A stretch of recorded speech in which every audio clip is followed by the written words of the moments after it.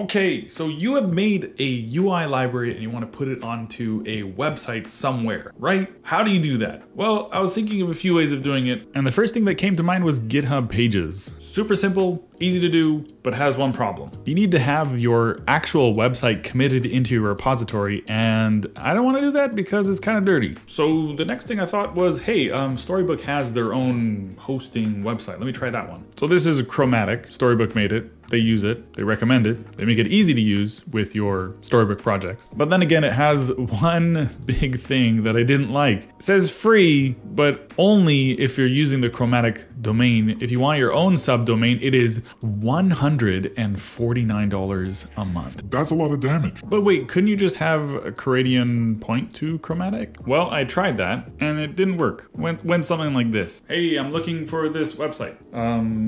Sorry, I don't know where that is. I guess it makes sense because they want it to be a paid thing. So I thought to myself, I've already used Netlify, Vercel, and there's another major one that I haven't really looked at yet, and that is AWS Amplify. All right, so here I am at the AWS Amplify console. You want Amplify hosting, get started, GitHub, continue. This is the project. I think I've already given permission before, so that's why it didn't ask me for it. Select a branch, main, and we're not using a monorepo, so next. Okay, No, we don't want the deploy all files, but is our npm run build actually pointing to where we want it to go?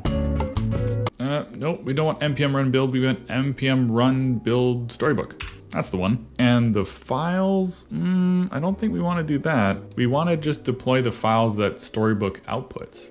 I've forgotten where Storybook builds to, so let's just take a quick look by building Storybook. And it's taking its time. Okay, it's all done. It's in Storybook static. Go back to the Amplify console and then do this. I think it's this way. That makes sense. No, actually I want base directory. No, I want all files. And I want the base directory to be Storybook static. I'm hoping that works. Let's try that. Any advanced settings? Do I have any environment variables? I do not. Yeah, that's fine. Okay, package version override? No, we'll leave that as is. All right, next. Okay, save and deploy. Name should be between 3 and 1024 characters. Okay, we can change that. Let's do that. They should really warn you about that at the beginning. Oh, it's, why? Why isn't it? I don't know why it does this. You know what we can do? Let's go and, what does it say? It is initialized true. Is there any way we can, disabled. Let's just remove the disabled. Does that work? Can I click on it? No, I can't click on it. How about, this one, button disabled. Let's remove this button disabled class. Aha, there we go. That's how you do it. Cheers to all the AWS engineers who are face palming at this moment.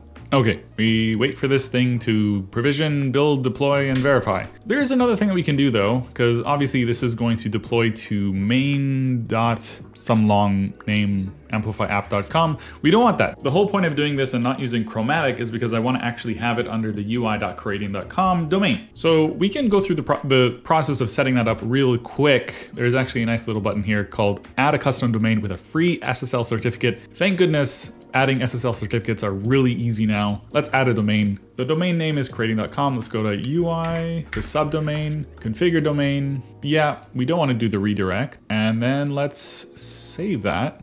Nice. The next thing is it's creating the SSL certificate, but then I will be able to view the DNS records that I need to make in order to, there we go. That's the thing that I want. The next thing I need to do is go to Route 53.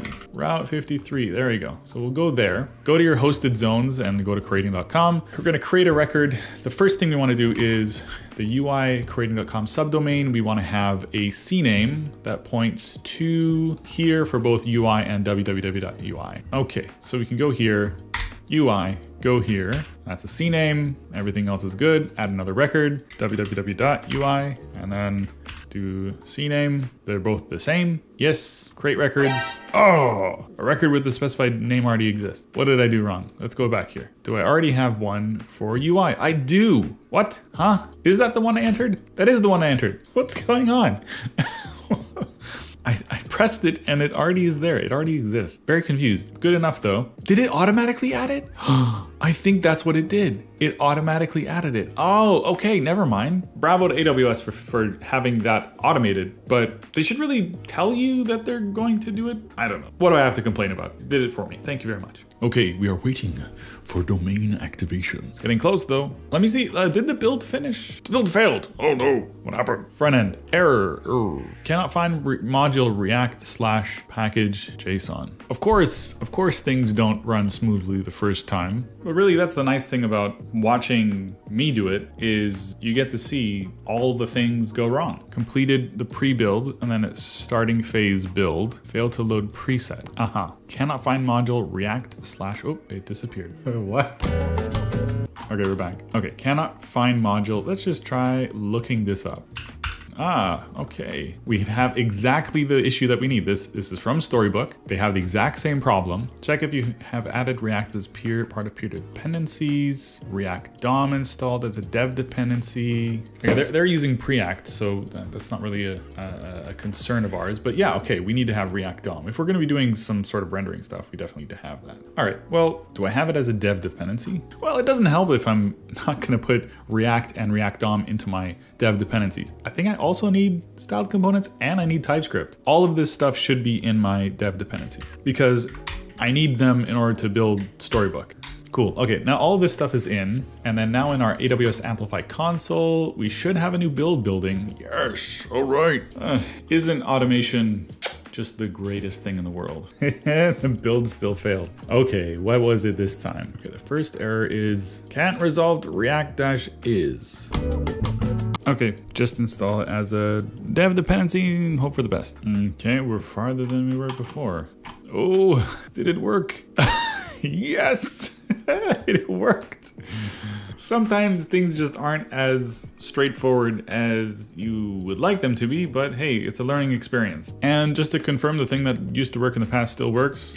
Yes, it works. So just to go over what solved the problem, we had a whole bunch of peer dependencies that were, actually I think I need to have React is as part of this as well. Yeah, let's do that.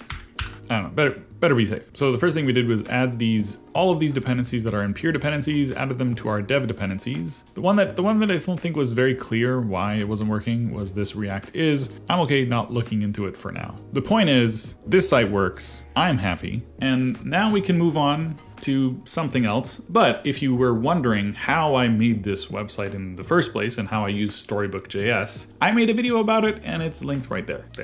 There.